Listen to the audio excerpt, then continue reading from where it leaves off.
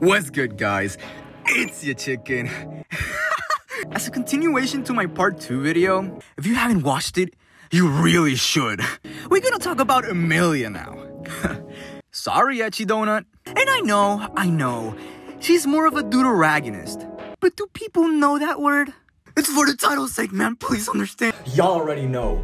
Watch the whole thing, because the video is fire. And if the video gives you goosebumps, you have to like the video. By the way, if you like videos like this one, make sure to check out my channel, because you just might find something you like. And subscribe, because we're almost at 1,000 subscribers, and that is crazy. And it'll be crazy if we hit it with this video. And as always, I hope you guys enjoy the video. Alrighty then, without further ado, let's get into the details of why Emilia is one of the best characters in anime.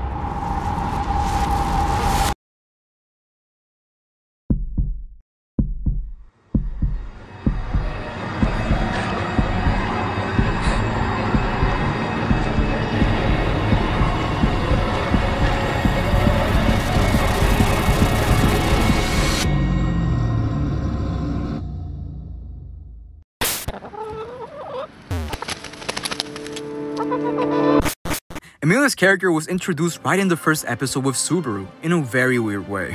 When we start watching Re Zero, we see everything from Subaru's point of view. In other words, it all seemed like cliché fantasy isekai stuff at first glance. After his encounter with the bandits in Felt, his first encounter with Emilia could tell us a lot about her character from first glance. Besides the, oh my god, wow, she's a half-elf fantasy, wow, impressions. Her design is mostly white with purple accents, going from the hair and eyes to the clothes she wears. Since most of her design is white, the most obvious interpretation we can get from this color is innocence and purity, while the purple accents can be inferred as royalty, or to complement her personality, sympathy, compassion, and peace. As she and Young-soo kept interacting for the first time, we get to know that she's a political candidate for the next ruler of Lugniga, which supports the royalty part of the purple. Later on, we see her and Subaru try to find a lost child's mother because she felt bad. And then, she calls herself Satala to Subaru to scare him away so he wouldn't be burdened with being involved in the selection, showing her sympathy for the first time. Like I've said a million times, colors really might seem like an obscure detail in hindsight. But since Re Zero either has insane coincidences, or the author actually puts thoughts into these parts of the character's design. So I talk about it. We then learn that Emilia uses ice magic. In other words, she's an ice type, and shows us that she's a pretty powerful character with her magic alone, being able to cause a lot of damage when she really tries to. And apparently, her magic is being held back, not being able to use her true power. Emilia then shows her relationships with her lesser spirits, and adding Puck into the picture, we understand that Emilia has some sort of connection with spirits, prior to knowing the rules of the world we are seeing. Spirits in the world of Re Zero are very interesting, since there are many types of spirits that range from just tiny dots to cats and lollies. But we can understand that spirits don't just take a liking to anyone. Either they have a blessing like Julius, or they're just Emilia. We see how f***ing innocent she is, to the point where she hasn't even reached the mental age to understand love. So romantically, she's super cold to Subaru. Since Emilia's personality is the definition of pure, it makes sense that spirits are drawn to someone with truly good intentions and help that person out. Something that we've been seeing since her past days as well. Emilia is a very weird person because of this innocence. She speaks in a weird way, saying stuff like "so" or "sugoku," and saying things that quote-unquote nobody says anymore. Almost like a kid, as well as reacting weirdly to the shit Subaru says. Stuff like EMT! Victory! Victory! I'll get into why she's like that in just a bit. In addition, she is someone who easily trusts someone she believes in. The best example of this is Subaru and how she kept doing promises with him. With Subaru being a damn idiot back then, he didn't know how much promises meant to Emilia, hurting her in a way that couldn't be undone. Promises can seem superficial if they're not super important, but in Emilia's case, every single promise carries that weight. This emphasizes how immature she is in terms of overestimating people, not thinking about the ugly side they can have underneath them, only thinking about the positive, good intentions they might have. Speaking of good intentions, when we see this scene in the royal capital, with the other candidates stating their arguments for why they should be ruler, Emilia's statement literally had no ulterior motives behind them. Unlike people like Priscilla and Anastasia, she just wants a world free of racism and misjudgment of appearances, which she obviously suffers the most because of her being a silver-haired half-elf. If you think about it, from a different perspective, Emilia could be seen as the main protagonist of Re Zero, and we're seeing everything through Subaru's eyes. Tell me what you guys think about this take in the comments below. Emilia being born as a silver-haired half-elf was an immediate curse upon her because of the resemblance she has with Satala, the Witch of Envy. Her different relationships with the characters really changes throughout the series. With her past, we really get to see what kind of person she was before everything just froze. How and why she is the way she is. So, let's talk about Emilia's past.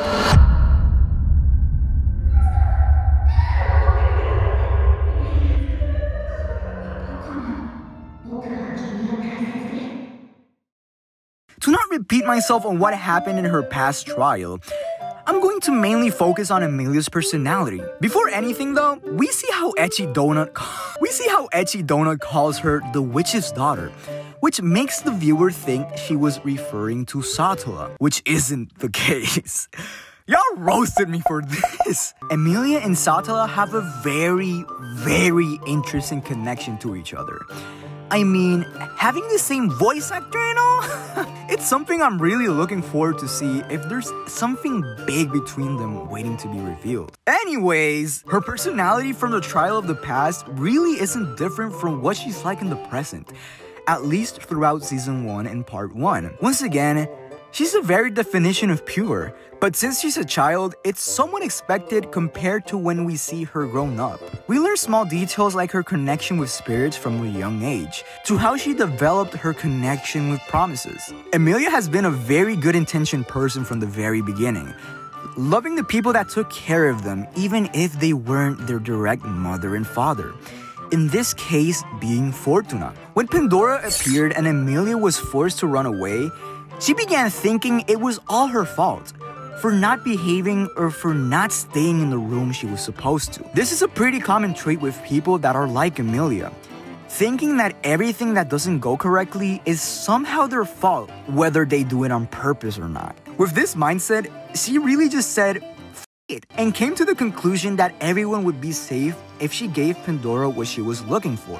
We then see how Emilia is the key to opening up the seal. Apart from knowing she's an important character, I don't know if she's the only one who can open the seal or there are specific requirements to be able to see the key like she did. If you know, please tell me in the comments. Afterwards, she freezes everything and got her memories locked away, and then woke up a century later thanks to a cat. Puck's true identity is still a mystery, but I personally believe that Puck is somehow related with Fortuna. The first thing Puck says when seeing her is, "Sorry I took so long to find you," which already raises a lot of questions. We see how wholesome Puck and Emilia's relationship is throughout these times, and how Puck was literally the only thing Emilia had at the time, basically being reborn completely anew without her memories. Emilia was again isolated from everyday society, living inside a frozen forest that she froze. Whenever villagers would approach, they would freak out and call her the Witch of the Forest. Even if she saves them from harm, the reaction she got was always the same: fear and criticism. I feel so f***ing bad for Emilia, bro. She literally got reborn, and when she sees someone who's not Puck, she just gets flamed. Like, f*** the haters, fam. Like I mentioned before, Emilia was cursed the second she was born a silver-haired half-elf for this very reason, giving her the motivation to doubt herself in a lot of situations. Fast forward a little bit. Rosal encounters her and tells her that he wants her to participate in the royal selection, telling Emilia that he knows a way to unfreeze the forest by using the dragon's blood. Yada yada, Roswell, Tome of Wisdom, slave. Y'all already know. So after this statement and his long-ass fight with Puck, Emilia was given a heavy burden to carry, while again being very mentally immature. When Youngsu was summoned to Lugnica, Emilia was looking for her lost insignia, which already gave her a reason to feel insecure about herself. How can she protect anyone if she gets easily robbed? How can she rule a nation if she can't even keep an insignia? Insecurities began to rise, and even more with Subaru's arrival. Before getting into this, let's talk about her present and future trial. Her present trial really shows how different her life would have been if Pandora didn't appear.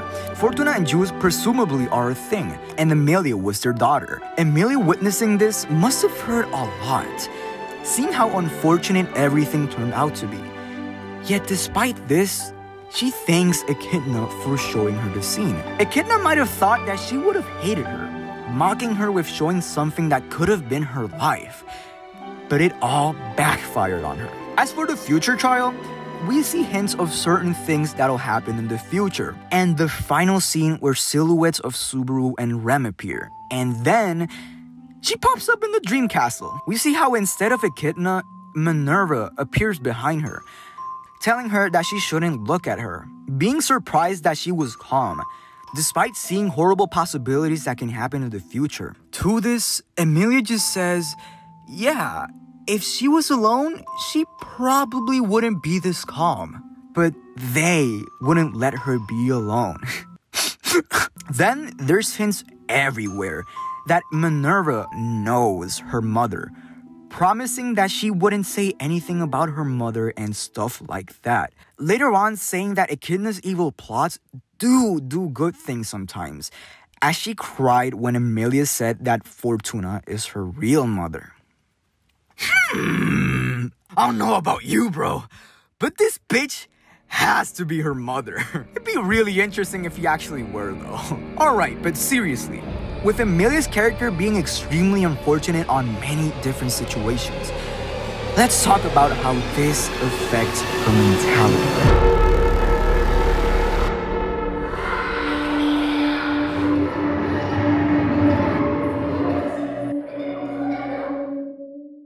This theme is a very prominent theme in her character, representing what it's like to be a victim of being misjudged by appearance. Despite this, Emilia refuses to give into what people see her as, and remains good-hearted. The villagers and Emilia's relationship throughout this series is easily one of the most underrated, starting from as early as her OVA episode. Whenever civilians would glance at Emilia, she would always be judged instantly without even being able to breathe, bro. She'd be just strolling by and out of nowhere, people would freak the f out. We can see how she's called a witch throughout the entire series by many different people. But the villagers in Earlham are slightly different. Yeah, they judge Emilia, but silently, even though it's just as bad holding back on directly insulting her. Probably because she's the royal candidate representing their village. Emilia had to take all of this negativity and just accept that these are her circumstances. She wants to help the villagers, because of the ooh girl she is. But the villagers can't help but keep their guards up whenever she's even mentioned. I'll talk about that in just a bit. As we know, Throughout season 1 and the beginning of season 2, Emilia seemed useless, and Subaru kept being a humongous simp. Subaru just wanted to help Emilia in any possible way he could, and because he did literally everything, Emilia was not doing things by herself. But it isn't like Emilia wasn't aware of this. She might be pretty strong combat-wise, but the reality was that she's constantly getting helped and saved by people like Subaru, Roswell, and Puck. Puck has been Emilia's biggest mentor and father figure, teaching her things she needs to know in order to be quote-unquote normal. What's that, right? Until she remembers her memories, of course. Without knowing, people, mostly Subaru, were making Emilia weaker and weaker, pampering and saving her to the point where she can't do it herself and return the favor when it really matters, as we see in part 1 with her trial, saving her endless times, from literally since the beginning of the series, even if she never saw his failed attempts on doing so. We also see how Roswell relies on Emilia to be weak, never expecting her to do anything. Adding to everything else I added before, being clumsy, oblivious, and being hated with misjudgment. Emilia was aware of all of this, and that had given her many reasons to hate herself. Emilia's ugly side really shined when season 2 began. Although she gets a nice moment with Subaru as he wept for Ram in the beginning, her whole character starts to show a very vulnerable side later on. She was a person who needed to save the villagers stuck in Sanctuary by clearing the trials, her being a demi-human and all, and needing to gain the villagers' trust by doing so. She was given a very heavy task to deal with without her knowing how difficult it would be. She went to where the villagers were staying and began telling them that she will free them, telling them that she knows they might not trust her, but she'll still try her best. The villagers began opening up to Emilia when she told them all of this, finally giving Emilia a tease of the sense of equality with her relationship with outsiders. And Ram is a very interesting character among Emilia's development and stuff. Since when Emilia finished talking to the villagers, Ram asks Subaru if he told her what to do and say, showing us how much Ram does not trust Emilia on doing things herself. With this new heavy burden of liberating the villagers, Emilia had to be confident before facing the trials, but afterwards, we see what becomes of her. Her multiple failed attempts at completing the first trial became something that she couldn't handle, both mentally and physically. Even with Subaru's words of encouragement, that alone was not able to lift the many thoughts going through her mind, doubting herself more and more, not believing what she was seeing, unable to show results, letting people down. Emilia began stockpiling all of the negativity upon herself, to the point where it's not surprising if she actually hated herself. After her different second attempts, she goes crazy and even becomes Satala to a point. I'm still confused on this, but I'll talk about what I think later on. If it's a spoiler though, don't say nothing. This destroyed her mentality, and with so many reasons to make your head spin, it's very understandable how she got crazy. Sure, this might be just because she had her memories sealed, but in my opinion, it's something more that Subaru was able to help her figure out, slowly being able to pick up her fallen pieces. When her memories were unlocked, a new path was open, something that Subaru was able to see it in writing. So with that being said, let's talk about her character.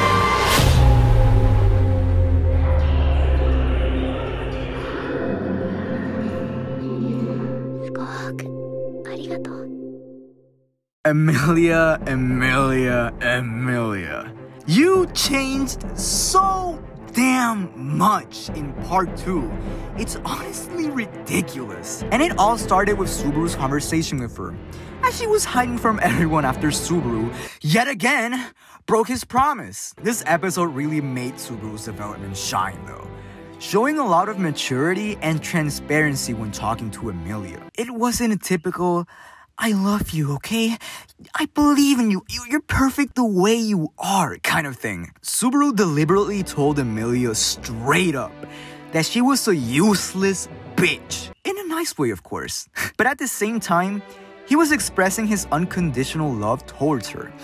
That despite her being useless as he loved her all the same. Emilia was having trust issues with Subaru, more so with him breaking his promise again. What the man? The conversation seemed like an endless loop. Subaru saying, "Because I love you," and Emilia saying, "You f***ing liar." If you watched my video dedicated to Subaru, then what I'm gonna say here is pretty obvious, my boys. This shit is realistic. If you've ever had an argument with anyone, regardless of their gender, don't you always find yourself repeating the same shit over and over again? This conversation perfectly resembled what an argument looks like it's going nowhere. The OST made by Emilia's voice actor, God bless Takahashi, made the scene even better, man. As cheesy as it sounds, love is unexplainable sometimes, man. When you love someone, you just love them, without necessarily having a specific reason as to why. Emilia failed to understand why Subaru loved her,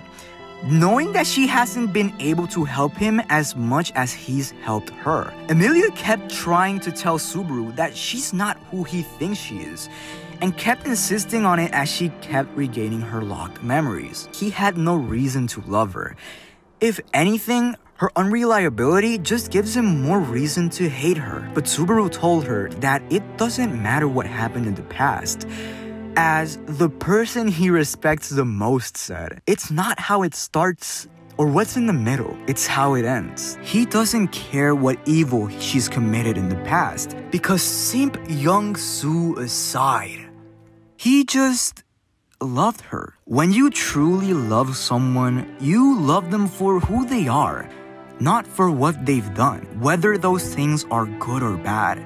You love that person for being that person. When proven with a kiss, Emilia starts to truly look at Subaru as it's obviously shown in the shot of the reflection of her eyes. After this conversation, Emilia had a newfound motivation, something that gave her reason to become a better person. Like Subaru, she found the inspiration to become the dependable person she wanted to be. Someone like the person right in front of her, beginning to truly admire him. This conversation was Emilia's from zero. And I know I've said this damn sentence for a lot of the characters, but I can't put it in any better way. Self-love is such a big theme in Re Zero, and it's great that it is. Our society really needs this kind of stuff these days. After I watched this episode, I just said, yep, this is my favorite anime of all time. Anyways, as she went to face her past with a new mentality, we see how she started to mimic Subaru's movements as she confronted Echidna. Echidna clearly hates Emilia, like, damn, this bitch is jelly. To the point where she even f***ing cried. Like, damn, I'm sorry for cheating on you, Echidna. Taking traits of people you admire and try to implement them on your life is one of the many ways to show your determination to change. We can see how Emilia, as Russell even points out, repeats Subaru. To put it simply, this is Emilia's own way to improve herself, to be able to become someone who's reliable and be able to help when it's truly needed, just the way she sees Subaru. When Emilia finished her past trial, she confronts Ram, who waits for her at the entrance. Ram immediately notices Emilia's change. And like I mentioned earlier, deep down, Ram didn't believe Emilia could do it. We can see how Ram looks at Emilia without a glow in her eye, while Emilia does. A small detail, but again, it adds up, bro. She immediately apologizes to her, even saying that it's the first time she's ever apologized and actually meant it. Ram has been a character who doesn't have the prettiest nature. She's cold and has very high standards when it comes to getting things done. She admits this and apologizes to Emilia. Ram asks Emilia to save Roswell from his delusions, and Emilia gladly accepts her newfound trust. Roswell appears, and y'all already know. So after she talks to him and goes on to take and finish the second trial, she encounters the villagers outside. Emilia immediately assumes that Subaru was the one who told them to be there to support her. But as she talks, they tell her that they went there out of their own will. This is such a touching scene, man. Since Emilia clearly can't believe that the villagers actually came to support her, not by Subaru's will, but out of their own will. It really shows her how it's possible to have people not hate her, not being compared to Satola. It's solid proof that the world she desires, free of any judgment, is possible. Very underrated scenes throughout the series. The villagers really do play a big role on Emilia's take on things, as she truly wants everyone to be treated equally. As we see her towards the end of season 2, looking at the scene in the mansion, she says that that scene is her ideal, a place free of discrimination. And Subaru says the same thing, although he looks at it in the way that the place is not a bloodbath. This really shows us how similar they are, but at the same time, being complete opposites. To add on to this, we see how Emilia still has that trait of trying to carry everything by herself, much like Subaru. And Subaru tells her that it's okay to rely on others when you need it. Man, I can really see myself in Emilia's character, being the same personality type as her and all. Hell, I see myself in a lot of characters. One of the many reasons why I love this anime like a damn religion. And to begin ending off the video, I'm gonna talk about some symbolisms that are present throughout season 2. The first and obvious one is the second ending, Believe in You. Everything being black and white and still. Emilia's eyes being closed, representing how disconnected from everything she is. Not having her memories or any real reason to fight. Her whole world was frozen. As the chorus comes in strongly, and then I believe comes in after a drop ripples across the water, giving Emilia's world color as she finally opens her eyes as her world melted. As f***ing cliche as that sounds. But get it? Melting because she's cold. This drop represents her conversation with Subaru, making the movement she needed to be able to believe in herself. As Subaru stands in front of her proudly, both smiling at each other. God, it's so good.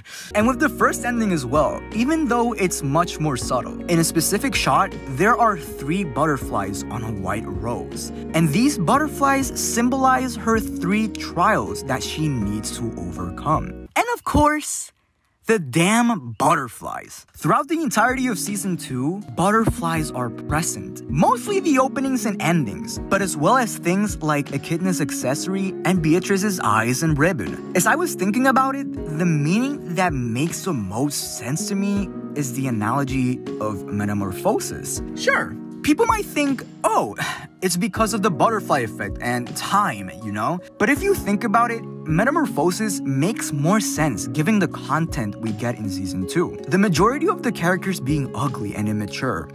But as they slowly face their past and surpass it in their own way, they start to spread their wings and become something strong and beautiful. Just like what happens to butterflies. So with this, Emilia easily became one of my favorite female characters of all time. And I really look forward to how she keeps developing later on in the series. So I hope I gave her the justice she deserves with this video. Tell me if I did in the comments below. I hope you guys enjoyed this video. I had a lot of fun making it as always, and I really hope it shows. Before we get into the outro, I'm gonna talk about what I said I was gonna talk about when Satola appeared. So when I was rewatching clips again, I found something very interesting. All of this might be a huge coincidence, but I'm still gonna talk about it. So in the first episode, Subaru goes on and says this to the first Emilia, who calls herself Satola.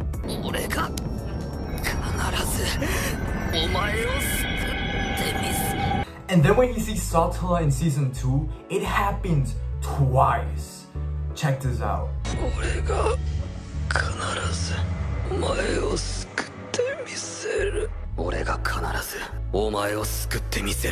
This all might just be a coincidence, but knowing Re Zero, I'm not sure about that, man. Before I made the script of this video, I was reading Arc 5 and certain things were being said and I was like,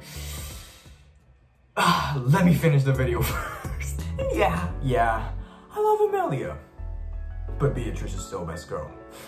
No cap. If my simping for Re Zero doesn't show in this video, maybe the other 3 will. Like I said in the beginning, like the video if you enjoyed it, and subscribe if you loved it. And comment down below the things that I asked you guys. So with this video, I'll finally be able to read without being, I gotta keep talking about Arc 4. And don't get me wrong, I love Re Zero, but I obviously want to talk about a lot of other stuff. Stay tuned. So as always, guys, don't do dumb shit. Stay safe. See you in the next one and stay cringy.